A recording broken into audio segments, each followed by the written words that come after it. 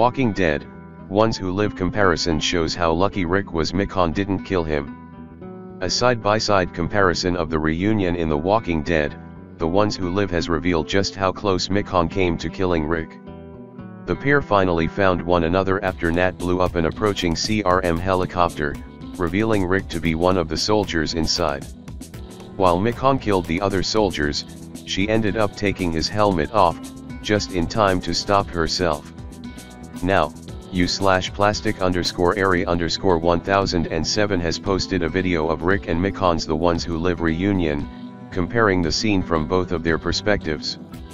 The side-by-side of episodes 1 and 2 reveal just how close Michonne came to killing Rick, thinking of her family as she murdered the CRM soldiers. If she hadn't taken off Rick's helmet, he would no doubt be dead, leading to a tragic moment for the show. What to expect from Rick and Michonne's escape plan? After finally reuniting, Rick is forced to take Michonne captive, the CRM approaching too fast for them to get away in time. To keep her true associations with him a secret, she takes on the name Dana, working as a consignee while plotting an escape. However, their plan has a setback in the form of Jadis, who knows her real identity and confronts Rick about it at the end of episode 2.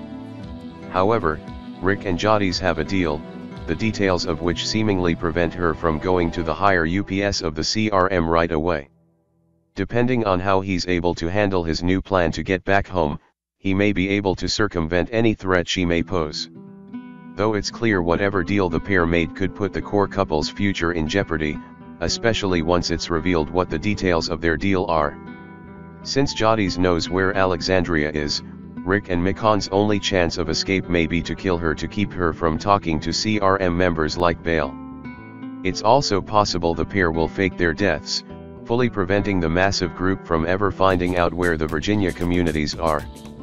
With 4 episodes left in The Ones Who Live, though, it may take another episode or 2 for their escape plan to be fully realized.